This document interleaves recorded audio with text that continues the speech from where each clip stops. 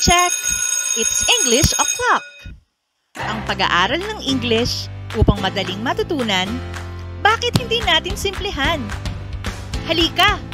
Manood at makinig sa English Teacher ni Juan! Kung bago ka pa lang sa channel na to, huwag kang matakot! I made learning English easy for you! Please like, comment, and subscribe! At pakishare mo na rin sa iba para marami pang mga Juan na gaya mo ang matuto.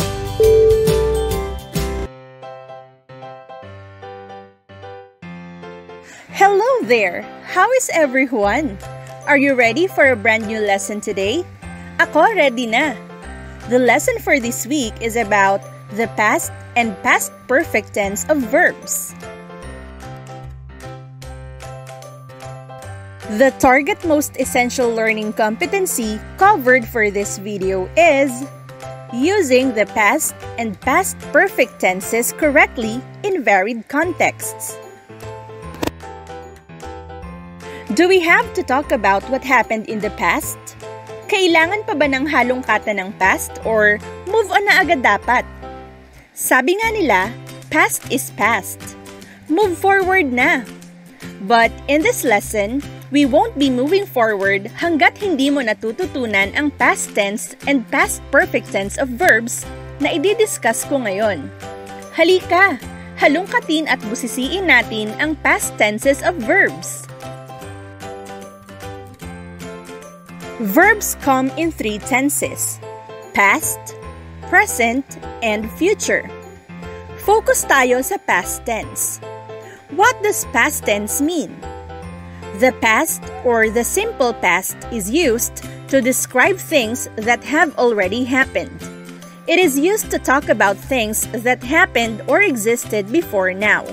So, ito yung mga actions na natapos o naganap na. Here are examples of words that help to show past actions. Earlier, 5 minutes ago, yesterday, last week, last month, last year.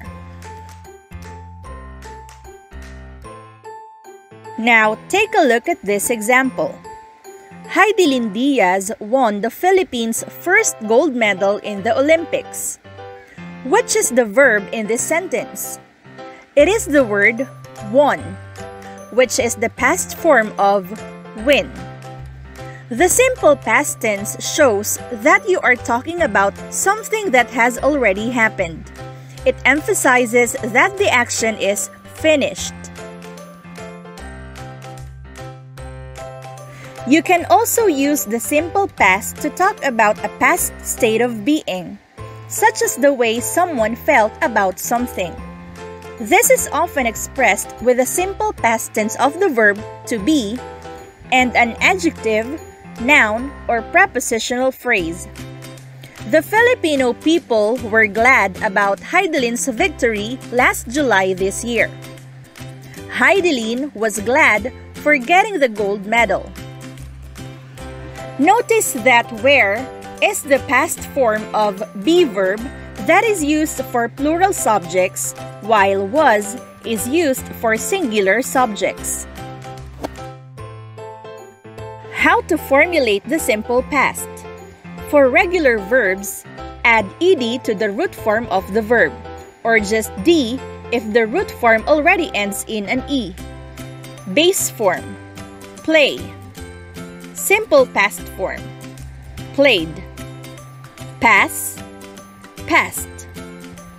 Dance, danced. Bake, baked. For irregular verbs, things get more complicated.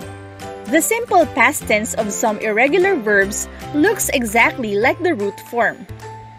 Base form: put. Simple past form: put. Cut, cut. Read, read. Hit, hit. For other irregular verbs, including the verb to be, the simple past forms are more inconsistent. Base form: choose. Simple past form: chose. See, saw, hide, hid, sing, sang, go, went, build, built, do, did. Am, is, are, was, were. Again, verbs in the simple past tense don't need to agree in number with their subjects, except for the be verb which we mentioned earlier. Sarah cleaned the table after eating her lunch. The subject Sarah is singular. The other diners cleaned their tables as well. Here, the subject, the other diners, is plural. Simple past verbs don't have singular or plural forms.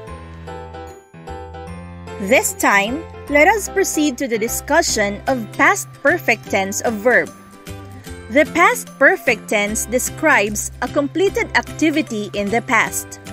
It is used to emphasize that an action was completed before another action took place. For example, Jane had finished the assignment before you arrived. Sa halimbawang ito, tinutukoy natin ang dalawang pangyayari na parehong naganap sa nakaraan. Pero ipinapakita sa past perfect tense na ito kung alin sa dalawang past actions ang unang naganap. Natapos ni Jane ang assignment bago ka pa dumating. Two past actions: natapos at dumating. More examples of the past perfect tense. Coco had taken the pill before the team reached him. First, he took the pill. Next, the team reached him. I had called the police before I investigated the noise in the garden. First, I called the police. Next, I investigated the noise. The weather changed, but the team had planned its next move. First, the team planned. Next, the weather changed. How to form the past perfect tense. The formula for the past perfect tense is had plus past participle. It doesn't matter if the subject is singular or plural. The formula doesn't change. Examples: I had jumped. I had met.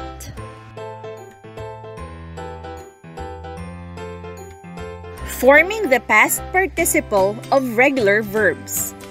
If it's a regular verb, the past participle is the same as the simple past tense. In other words, it is formed like this. Add ed to most verbs. Jump, jumped. Paint, painted. If a verb of one syllable ends with a combination of consonant, vowel, consonant, double the final consonant and add ed. Chat, chatted. Stop, stopped.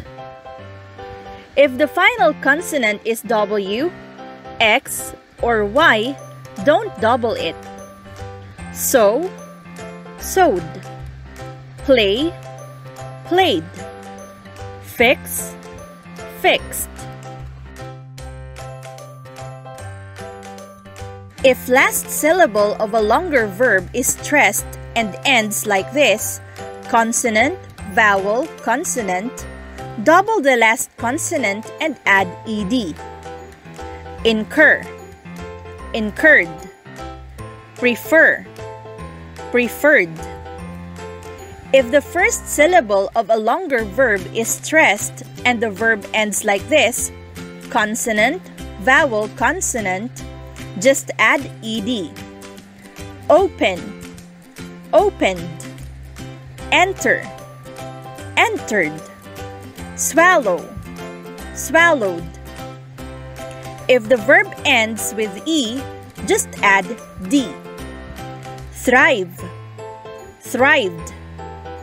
Guzzle, guzzled. If the verb ends with consonant plus y, change the y to an I and add ed. Cry, cried. Fry, fried. Forming the past participle of irregular verbs. If it's an irregular verb, the past participle is formed in all sorts of different ways. You just have to learn them. Here are some examples. Arise, arisen. Catch, caught. Choose, chosen. Know, known. Also, for the negative version, you will commonly see hadn't instead of had not.